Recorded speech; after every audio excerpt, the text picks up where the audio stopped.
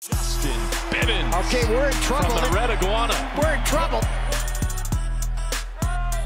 Justin Bibbins able to create space and hit back to 10, the lead for Utah.